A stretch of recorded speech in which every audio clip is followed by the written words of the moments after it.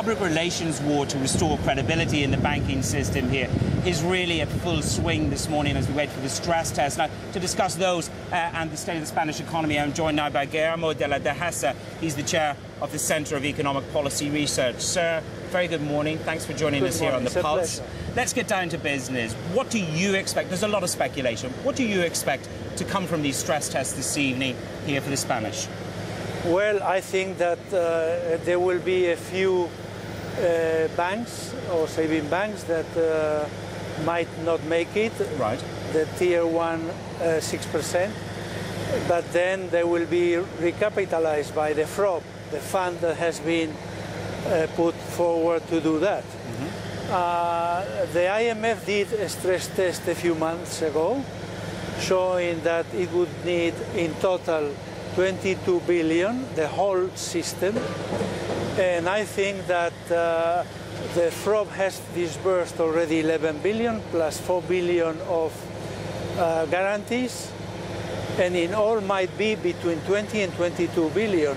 And if that's the level, sir, do you think that Spain will have done enough to give credibility back to the banking system to gain access, substantial access, to capital markets from which they've been closed out?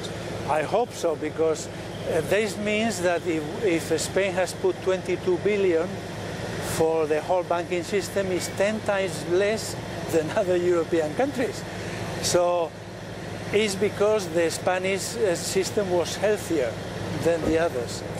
Okay, let's broaden it out now. Let's talk about the impending austerity measures for the Spanish economy. How realistic is it to reduce expenditure by almost 50% in the space of a year? How real and how possible is that to achieve for the government here?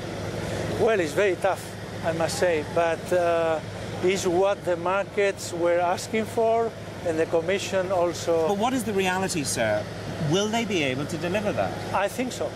You think so? Yes, and that will have a negative shock for the second part of 2010 and 2011, but hopefully this shock might be tempered by the very rapid increase in Spanish exports that is now running at double digits.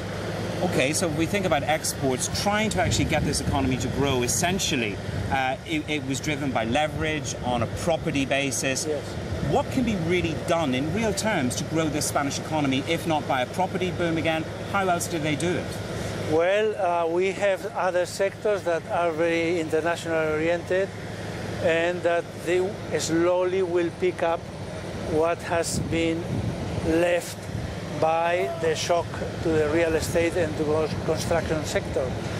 But what I see is that the competitiveness of the Spanish exports with a depreciated euro is very strong and running at 14% at the moment, exports, even at the same rate as Germany.